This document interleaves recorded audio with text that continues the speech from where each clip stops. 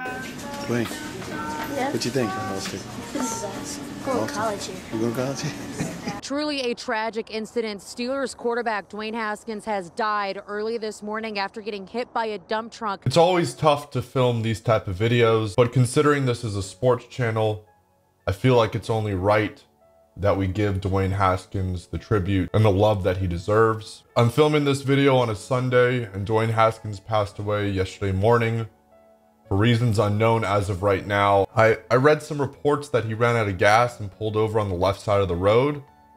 And as he was trying to get over, he was struck. That has not been confirmed. That's just stuff I've seen on Twitter. But just an incredibly tragic loss. And I don't think I necessarily want to come on here and talk about Dwayne Haskins, the football player.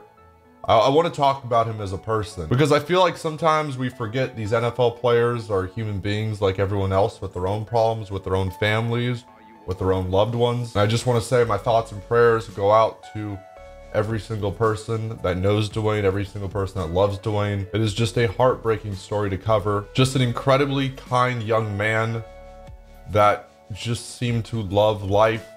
I think this photo right here sums up Dwayne Haskins, the person. It's been almost 24 hours and I'm still at a loss for words. He was my age. He was literally my age. Again, just goes to show how precious life can be. My condolences to his family and friends. Stay safe, guys. And they're going to take a shot off play action. Receiver wide open. Instead, Haskins.